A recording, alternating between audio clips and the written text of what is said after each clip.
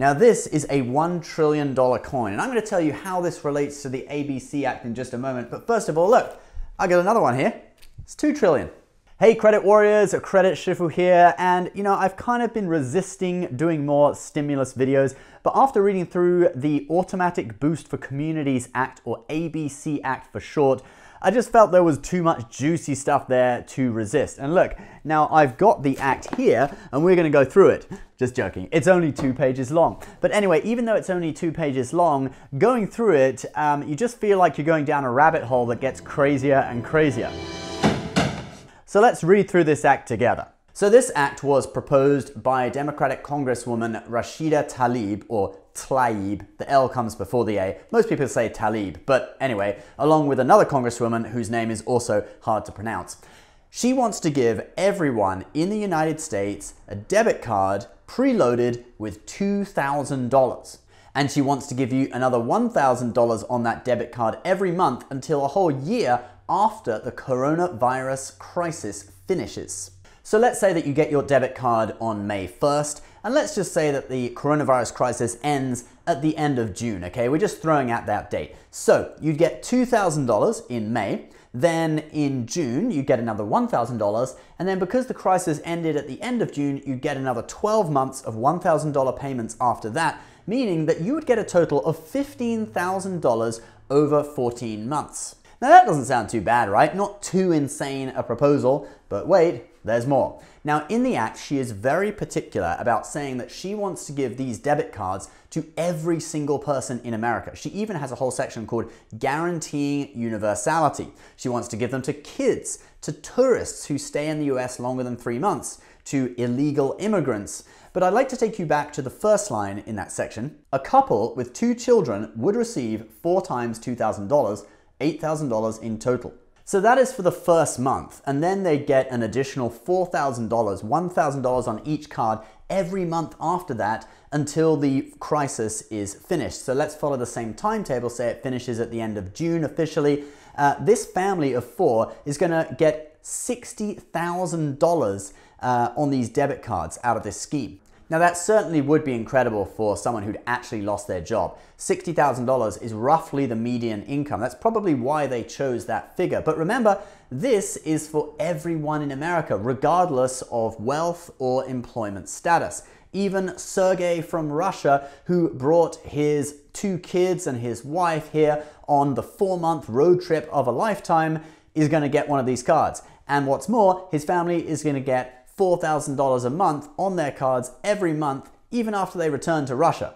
Probably. And to give you another example, I made roughly $140,000 last year. Now I have a family of 4, just like Tlaib's example in the act, so I would be getting $60,000 over 4 months. That would take my family's annual income from $140,000 up to close to $200,000 a year. Yeah, something tells me she hasn't really thought this through. Anyway, let's go on to the next section, distributing the money. Show me the money! So these debit cards would be administered by the US Treasury. You'd be able to use them to buy things in store, withdraw cash at a bank or at an ATM, and you could even top them up yourself. I'm sure manufactured spenders would find a way to take advantage of the situation. And as for the distribution, they would either mail them to you, there would be in-person pickup, or what she calls at-risk outreach, which is basically, even if you don't ask for a card, they're going to send someone to seek you out and give you a card. It's kind of like a Mr. Beast video. Well, I don't have any cash, but I got some gift cards if you need some help. But for every single person in the US. Now, let's look at the most insane part of this. How is it going to be paid for? Because she said that she can pay for it without creating any more national debt. Here's what it says in the document. The US Treasury Secretary would direct the US Mint to issue 2 $1 trillion platinum coins. So there you have it, 2 $1 trillion coins. And I'm guessing they look something like this. This is actually what a $100 platinum coin looks like. I just blew it up to this size. But if it's a $1 trillion coin, I'm guessing it would have to be probably at least this big, right?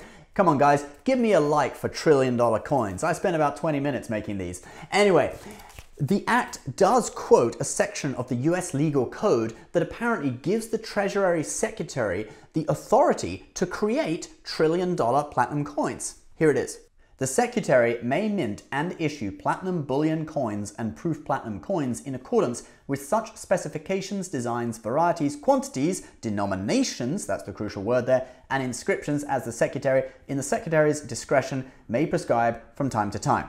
So yeah, from time to time, you can just create the odd $1 trillion coin, take it down to the $1 trillion store and buy a few items. But no, the coins would be deposited in the Treasury's account at the Federal Reserve, and the Fed would then release $2 trillion worth of funding to fund the debit cards. So great, now we know how it's produced, conjured out of thin air like magic. The magician produces a rabbit from a hat, like that.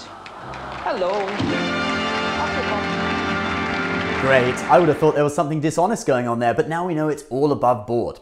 Now, I want to move on to the last section of the Act, which I think is actually very important, but probably is the most overlooked section, with most people just focusing on the money going out to the people in the form of stimulus cards. Show me the money! But I want to read it to you because I think this is very important. In the long term, the card infrastructure should be converted into a permanent, Treasury-administered digital public currency wallet system. Does this act propose a complete government takeover of consumer banking in the US? I mean, it advocates that everyone is given a government bank account of sorts and that infrastructure become permanent. Then it also mandates the creation of a US digital currency, kind of like a government cryptocurrency. And then on top of that, what about the hyperinflation that this would cause? Remember, they're not just proposing giving money to people who are out of work to replace their lost income. They are proposing giving already wealthy people even more money. Your US dollar would end up worthless, and then they would have to pump more stimulus onto these debit cards to stabilize the situation. All that's left is for them to stick a microchip up your butt, activate Skynet, release the G virus. Doctor, we're here to collect the G virus sample. Sorry, but I won't just hand over my life's work. And the post-apocalyptic future is ready to go. What's that? Oh, yeah, they already released the G virus, kinda. Now I joke about this and we don't really get into conspiracy stuff on this channel.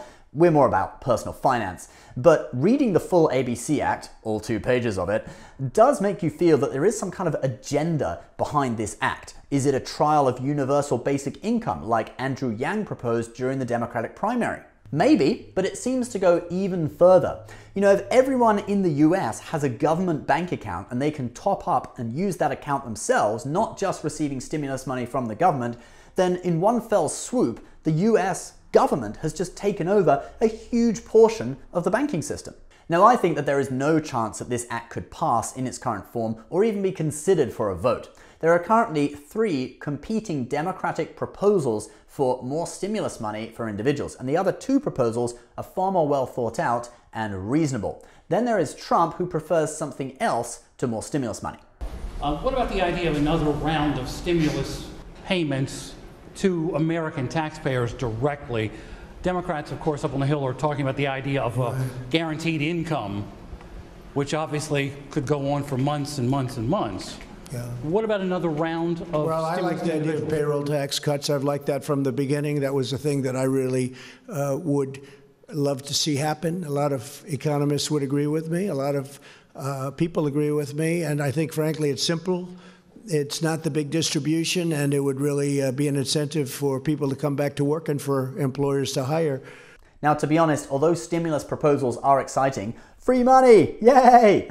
The payroll tax cut, if it was permanent, although it would give you less money in one go, it would probably have longer lasting effects. Well guys, there's the video. Please let me know what you think in the comments below. Give this video a like for the YouTube algorithm. Don't forget, we have got an amazing deal with Webull where you can get 2 free stocks for opening and funding an account. Link to that deal is below if you're into stock trading, stock investing. It's a great app to check out. Thanks so much for watching. We'll see you next time. Bye-bye.